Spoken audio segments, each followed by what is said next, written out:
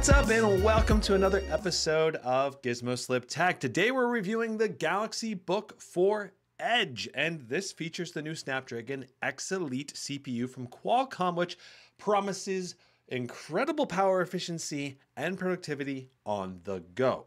Now, the question is, does it actually deliver? And today we're going to go through all of the pros and cons of this device. And there are some very important things you need to know before purchasing this laptop. And we're going to talk about all of those things today. Now, I thoroughly tested the Galaxy Book 4 Edge in a live stream, which is linked in the description down below. Now, I believe in honesty and transparency in my reviews, and I never take a sponsorship unless I can be honest about all of the pros and cons of a product that I'm reviewing. All of that said, big shout out and thank you to Best Buy, who partnered with Samsung to sponsor this video and provide the Galaxy Book 4 Edge for review. Now, what does that mean? It means that I'm going to talk about all the features of this notebook, and I'm going to give you my honest opinion about them. Now, the Galaxy Book 4 Edge starts at $1349 for the 14-inch version, and 16-inch version starts out at $1449 with a 512 gig SSD. There's also a 1 terabyte storage version for $1749.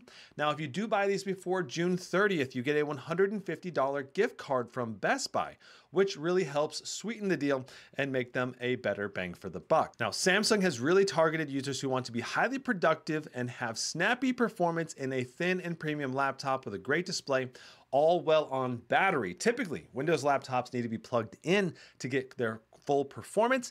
And with this one, you at least pretty much have full performance or almost full performance, even when you're unplugged. And that means this laptop is excellent when doing lightweight tasks with long battery life or doing those medium to heavyweight tasks such as video editing and Photoshop while still maintaining snappy performance and good battery life. While this can do some casual gaming, I would recommend hardcore gamers look elsewhere due to poor game performance and compatibility, which we'll get into more detail later in this review. From a design perspective, the Book 4 Edge is sleek, well built with an all-metal design, edge-to-edge Gorilla Glass cover for the touch-enabled OLED display, which features 120Hz 2880 by 1800 resolution that I tested to reach 390 nits brightness. Now, it also has over 100% P3 color gamut, and it's a fantastic overall display with an anti-reflective coating that helps you see more clearly in brighter environments. Now, there is some flex in this all-metal design, primarily on the front, sides, back, middle, and then the very center of the laptop, but that's because there's only supports in each of the corners. So overall, when you have the laptop in your lap and your legs are supporting it, the laptop feels very rigid. Now, it weighs in at 3.34 pounds, which is insanely light for a 16-inch laptop. Now, the hinge does have some minor wobble, which you might feel if you're in a car or very bouncy environment, but generally, the hinge feels secure enough to feel good to type on and use the device at the same time. You can open it with one finger, though the hinge does not lay flat. Taking the bottom off did cut my index finger, actually, so be careful if you're going to take it off. That said, there's almost no reason to take it off. There's nothing to upgrade on the inside. Now, you can see there is a dual fan design with vapor chamber cooling, and that vapor chamber did work quite well to keep the temperatures on the Snapdragon X Elite cool. Ports on this machine are good for a thin and light, but leave much to be desired compared to thicker Windows machines. There are two Type-C USB 4s, which have high data throughput and can be charged through power delivery with the included power adapter. There is also a USB-A 3.2, a headset port, and an HDMI 2.1 that supports 4K 60Hz refresh rate. Now, the keyboard is nicely spaced with a numpad, good backlighting, and a good typing feel. The touchpad is very large and clicks really well, except maybe in the top 20% or so. Overall, the glass touchpad is one of the best I've tried on a Windows laptop, period. The 1080p webcam is high quality, but the microphone has rather poor audio recording. Here's a quick sample for you. This is me talking to the camera, and, now I'm going to start typing. And we'll see how the audio sounds with me typing. I do wish this had an IR camera for camera-based Windows Hello, but the good news here is there is a fingerprint sensor and it works really well.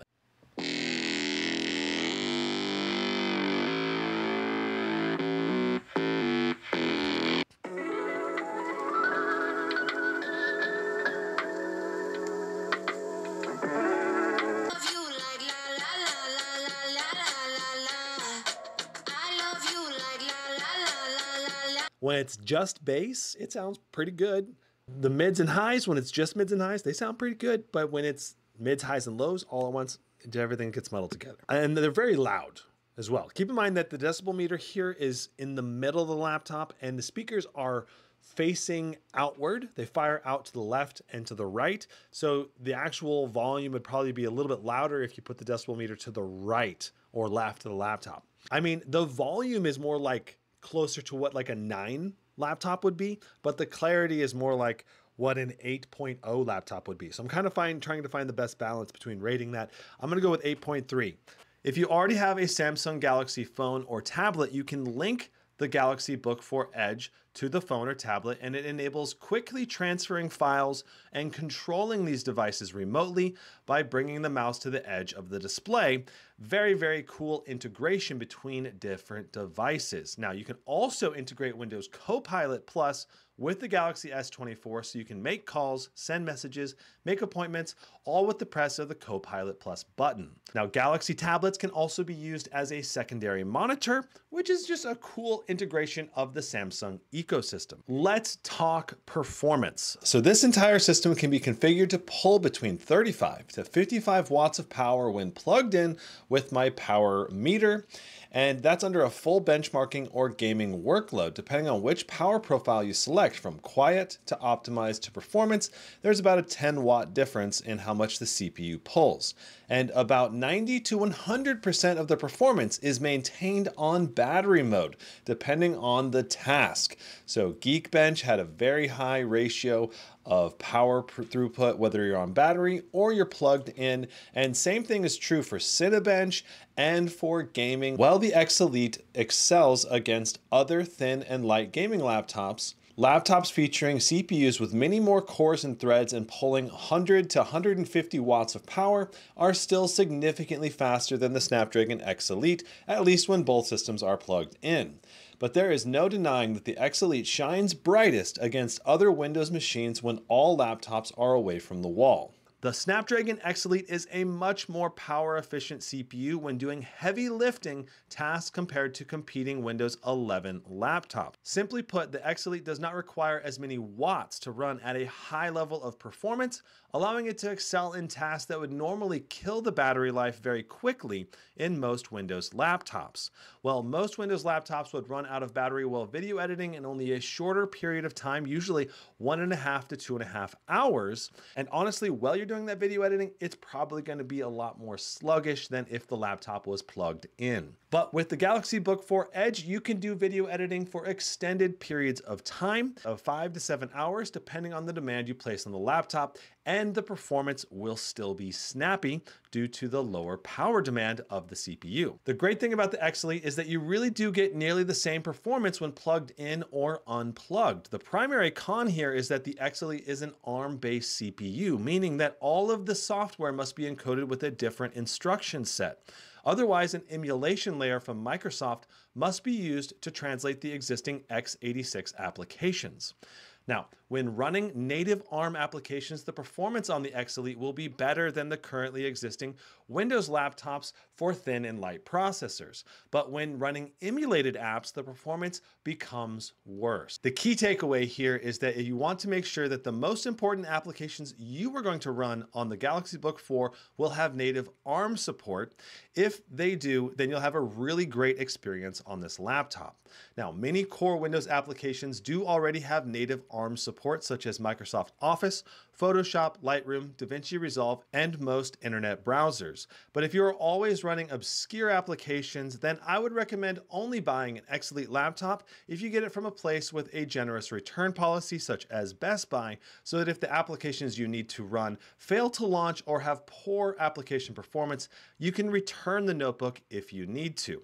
So let's talk gaming performance. I tested over 30 games with the X Elite, but good quality gameplay is only possible in a select handful of titles on low settings and lower resolutions.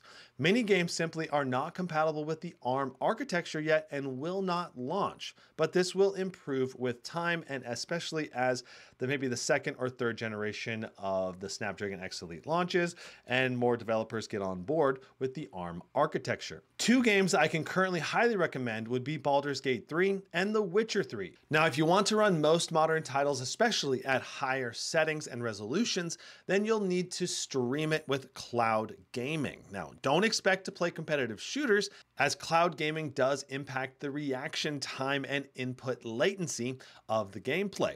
And you'll also need a constant and steady internet connection that's a high quality, fast internet connection if you want to have a good experience with cloud gaming. Now, battery life, browsing the web, doing light office tasks should last you around 12 to 16 hours, depending on screen brightness and intensity of usage. Moderately demanding tasks such as Photoshop and video editing will drain the battery faster, but 5 to 8 hours of these type of tasks should still be possible. If you want to drain the battery as fast as possible, running Cinebench R24 nonstop appears to drain the battery in about 2.5 to 3 hours. Standby time is also excellent on the X Elite, allowing you to shut the laptop down and pick up where you left off the next day while only losing a small percentage of your battery. Now, overall, I can recommend the Galaxy Book 4 to users that want a fast, productive laptop away from the wall outlet. And those of you that want a premium, thin, and light chassis, this just really excels in those categories. But hardcore gamers will probably want to steer clear of this one. And also, if you have a ton of applications that you need to run, you're gonna want to make sure you test all those applications and only buy this laptop from a store with a generous return policy so that you can return it if you can't run all the applications you need to. Microsoft's emulation layer is really good, but it's not 100% yet. And if you have a diverse application requirement, there will probably be some of them that aren't going to run very well or might fail to launch. Links are in the description and in the pinned comment down below if you want to pick up one of these Galaxy Book 4 Edges and support me and my team creating this content. Thank you so much for watching. We'll see you in the next one. Brandon, out. Huzzah.